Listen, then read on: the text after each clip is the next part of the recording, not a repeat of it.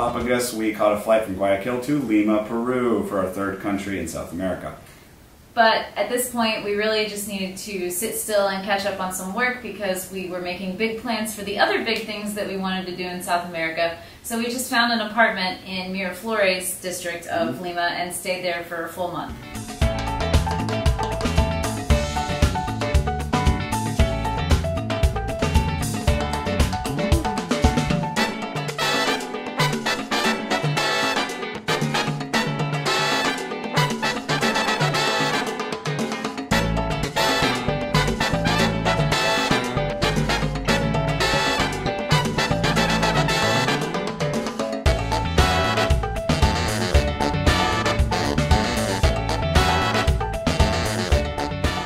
We also realized that we were going to be there over Christmas, so we decided it was a good idea to slow down and get a place for a whole month. Pretty much the whole month of December it was. Feliz Navidad. Feliz Navidad. And just, dive into work. I signed up for some more Spanish classes, so I was going to Spanish after teaching English in the mornings. Rachel was working on the blog, and we had an entire month in the Peruvian capital. And fortunately, Lima's a really cool city with a lot of cool things to do. It has yet another UNESCO World Heritage Site. So we did a walking tour of the city center. We ate a lot of ceviche. Peruvian ceviche is my favorite. Drank a lot of Pisco Sours. Drank a lot of Pisco Sours. Ate a lot of causas. That's like a Peruvian mashed potato dish. Nearby our apartment, there's the Parque Kennedy. The cat park. Which is also known as the cat park because 1 million cats live there. They created some sort of program to help feed the stray cats, and so they just decided to make it their home. And then the Miraflores area has this long Malecon, oceanfront promenade, but it's really cool in Lima because it's elevated. It's at the top of a cliff, basically. So you're looking down at the ocean from this big green cliff. There's people paragliding, there's sculptures up there. It's awesome. I went to walk there almost every day. Really. There's also a shopping mall built into the side of the cliff called Larcomar. Larcomar. We're not big shoppers, but that was actually a really cool shopping mall to hang out in. So we stayed in Miraflores, but we really enjoyed Barranco. Barranco is way more our scene. It's way more bohemian, artsy. A lot of musicians and artists hanging out in the city square.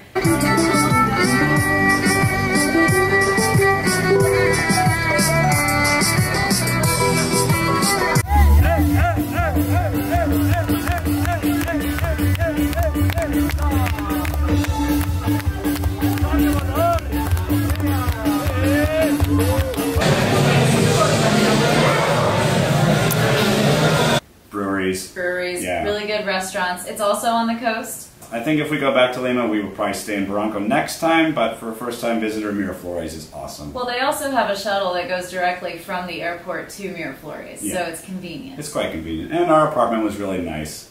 We had a rooftop pool. A ground-level pool. And a ground-level pool. The apartment was big. We had enough space to teach and not really get in each other's way. So it was nice to slow down for a month, save some money, and make plans. I was working on some big plans. From Lima, we caught a flight to Santiago, Chile.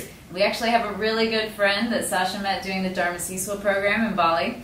She was kind enough to let us crash in her extra bedroom for the month.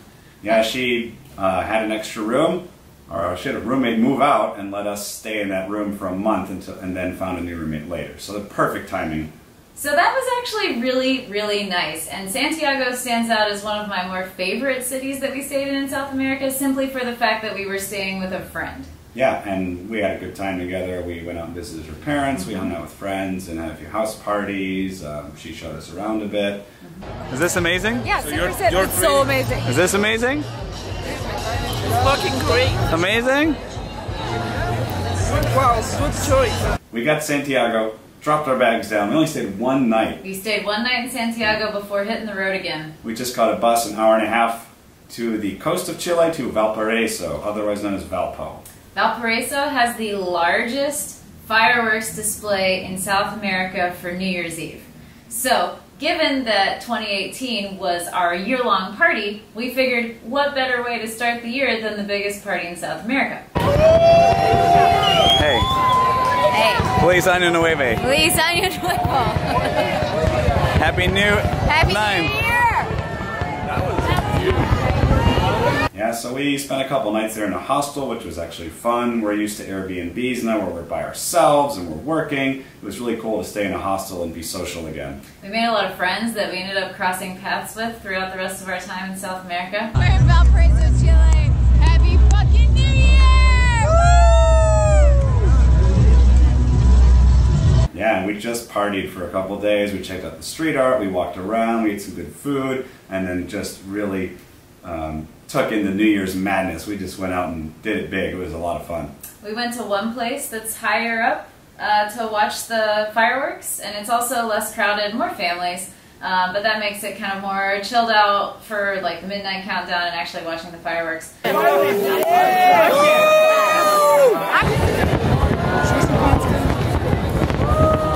And then we walked down to, what's the name of the square? I don't know, a different square.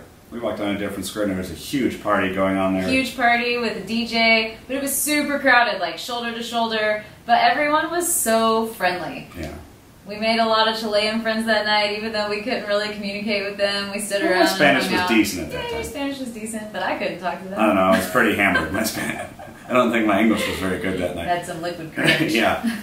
And then we went back to Santiago and we did a bunch of cool stuff. Santiago is a really cool city. There's a hill in the middle of the town that's very historical.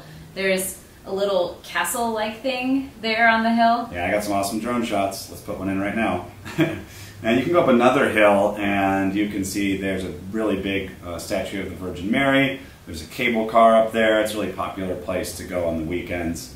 We also did a bicycle tour there. Yeah? We did a bicycle tour. Do you remember the name of the company? La Bicicleta Verde. La Bicicleta Verde. Yeah, they did an awesome tour for us in Santiago. We learned about some of the tumultuous history of Chile, which Yeah. you should educate yourself Highly on. recommend that tour. Also, Chilean wine is awesome, and it's pretty affordable. So We did a there's- winery tour. There quite a are few. lots of them just within minutes of the city. I think we took a bus there in 20 minutes, and yeah, got to tour the winery and try several different varieties. That was a lot of fun. Yeah, again, it was a month that kind of blew by really quickly because we were still working a lot while trying to see a new city. Another thing we did while we were in Santiago to break up our time there is we flew down to the south of Chile to the Patagonia region. Patagonia was very high on my bucket list for South America. And Sasha did some really clever, pretty last minute planning. January is their summer down there in Patagonia. And it's the busiest time of year to travel there. Yep, especially if you want to go to Torres del Paine, which is probably the most famous park. Of course, that's where we wanted to go as well for our first time. The thing about Torres del Paine is a lot of their campsites need to be booked in advance. Yes. And there are 3 different companies that operate the campsites, so therefore you have to go to 3 different websites to try and book them. And they book out early. Right. There are some free camping spots, but I think you even need to register for that. It's so really it's tough. actually really difficult. So while we were in Lima, Sasha stayed up really late one night looking at a bunch of different websites and working his planning magic. Sasha's a master planner, and I'm totally going to pimp out his skills someday. So, if you need a travel planner, let me know. But anyways. I managed to find a campsite that was available, so I booked it for just the one night because I hadn't found anything. So I booked it for the one night and then tried to figure out how you could spend more time in the park. You stoked about your hobo dinner? Oh yeah. It's super hobo. It's alright. So you get these nice big pads and sleeping bags when you rent a tent. We ended up only getting to spend 2 nights camping, and we kind of had to walk back and forth and do some kind of clever maneuvering. So we didn't get to do any of the major circuits, the O Trek or the W. I would love to go back and do it someday. We did a large part of the W Trek, and we saw a did lot. get to go stay in camp in Patagonia. It was awesome. It's absolutely beautiful. Highly recommend it. I really want to go back and do more, and also cross into Argentina. Definitely. But yeah, that was a major highlight for us. We will talk a lot more about Patagonia in a different video, so stay tuned for that. And then from Santiago and from Chile, we went to Brazil for Carnaval.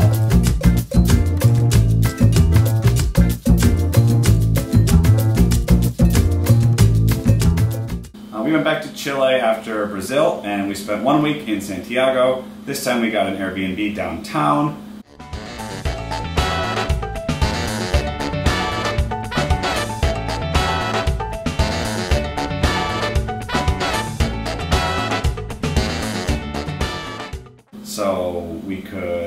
work some more and kind of get ready for the next adventure. We celebrated my birthday during that week, so Yeah. that was pretty cool, having a birthday in Santiago. It was fun. It was cool staying downtown, really in the heart of the city. We were able to walk to the main square in 2 minutes. Yeah, it was actually really awesome staying there. There's a lot of really cool things to do. The square is beautiful. I managed to do a couple museums in Yeah. that week while we were there, so got to check off some things we missed on the first go-round.